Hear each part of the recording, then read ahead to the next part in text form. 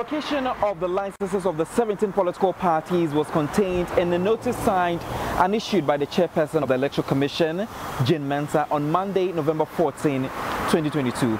According to the Electoral Commission, the cancellation is in accordance with Section 15 Clause 3C of the Political Parties Law 2000 Act 574, and it takes effect from November 1, 2022. The Director of Electoral Services at the Electoral Commission, Dr. Quaicoe, has told TV3 the 17 political parties can only reapply with new names. The law says they are cancelled.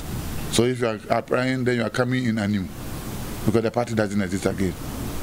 So if you want to come, then you are coming as a new person or a new party. The Electoral Commission, in a notice on early October this year, gave the 17 political parties up to October 20 to show proof why their registration should not be cancelled under the Political Parties Act of 2000 Act 574. Meanwhile, the EC is yet to take a decision on the 9 out of 11 qualified parties who still have pending issues. We were having 28 and we have cancelled 17. That will leave you with 11. And I'm saying out of the 11, 2 of them don't have any problem with their offices. And 9 of them have issues with their offices.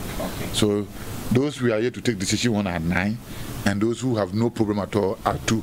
That would make it 11. But let me also add that we have 15 new people, parties that are also in the process. They have applied.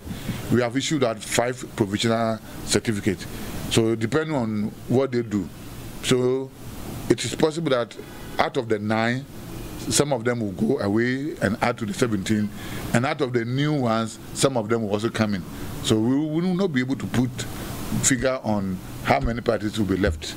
Most of the disqualified parties have raised concerns about operating virtually, but Dr. Quaicoe disagrees. We've gotten to a point that we have been practicing this democracy for 30 years. But some of the parties continue to be where they are. They are refusing to grow. So then there's the need for us to sanitize the system. Because if you say you want to be a political party in a democratic regime, then you should be respecting the laws of the country. Godwin Asideba, TV3 News, Accra.